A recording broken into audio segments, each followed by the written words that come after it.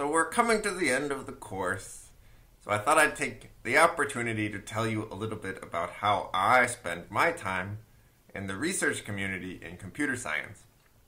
I study something called natural language processing. And it turns out that a lot of the ideas you've been learning in this course are directly relevant to the work that I do.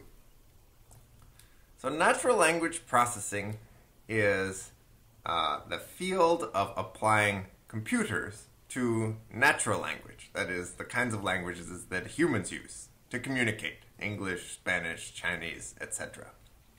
And unlike programming languages, natural languages are ambiguous, which means that they could have different structure and different meaning depending on interpretation, even for the same string.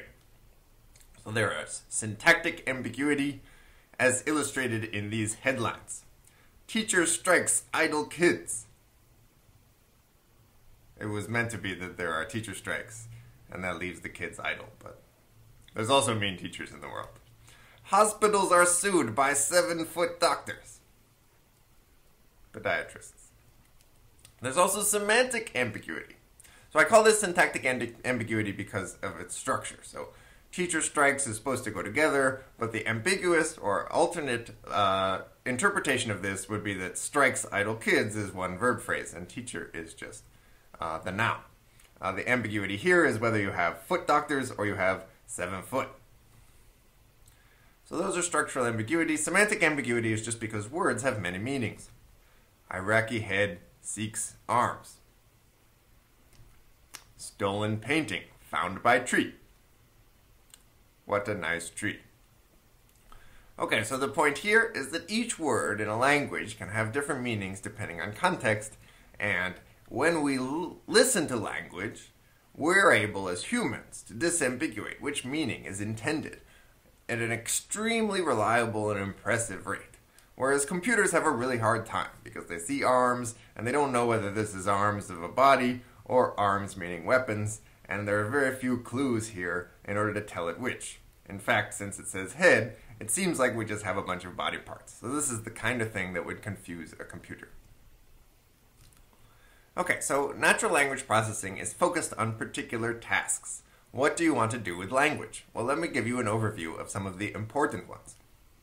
So research typically focuses on tasks that involve processing input language in some way, such as answering questions. So IBM built a program called Watson. It was given the following Jeopardy question. Harriet Boyd Hawes was the first woman to discover and excavate a Minoan settlement on this island. And Watson said, "What is Crete?" Machine translation is another task.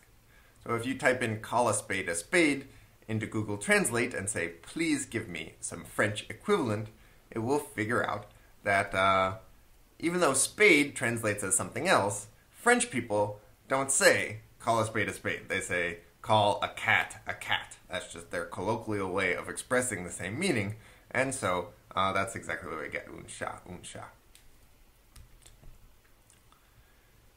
Semantic parsing is meant to figure out what's the meaning of an expression in some procedural language that could then be executed on a computer. So if you say, "When's my birthday?" to Siri, it's up to Siri to understand this as a query on a database of information that it knows, which includes birthdays.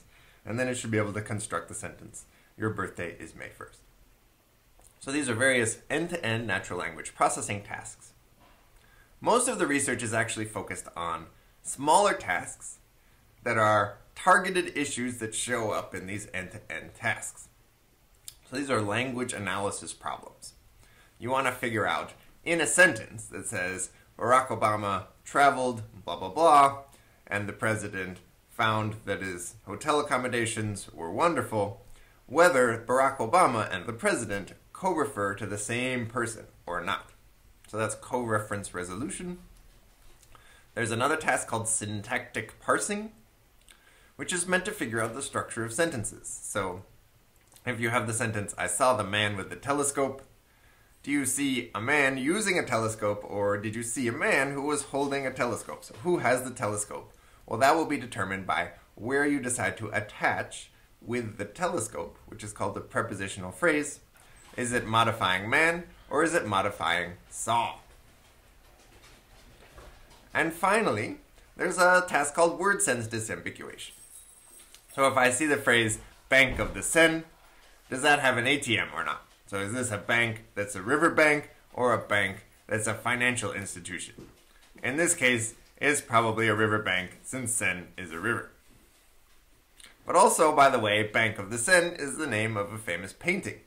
So there's another task called named entity recognition, where you're trying to look at a sentence and figure out what are all the named entities, or persons, places, things, institutions that show up in the sentence. So what names are in, did Van Gogh paint the Bank of the Seine?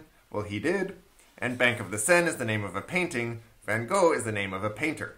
And notice there are some tricky issues here. So, for instance, Van Gogh doesn't start with a capital V because that's how his name is typically expressed in English.